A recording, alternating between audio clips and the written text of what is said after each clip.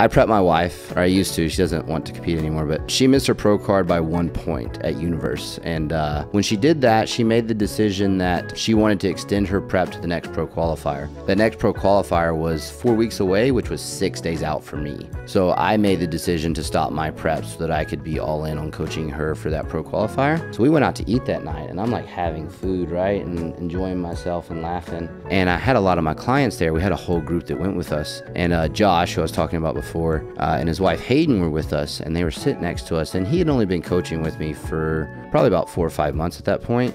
So basically I'd been in prep the whole time. And I started eating and my personality started coming back, and Hayden was like, who the fuck are you? She's like, you're always walking around with this like angry face, and you're so serious, and you're sitting here like cutting jokes and laughing and like the biggest personality at the table, and it's like you don't realize how far it pulls you down.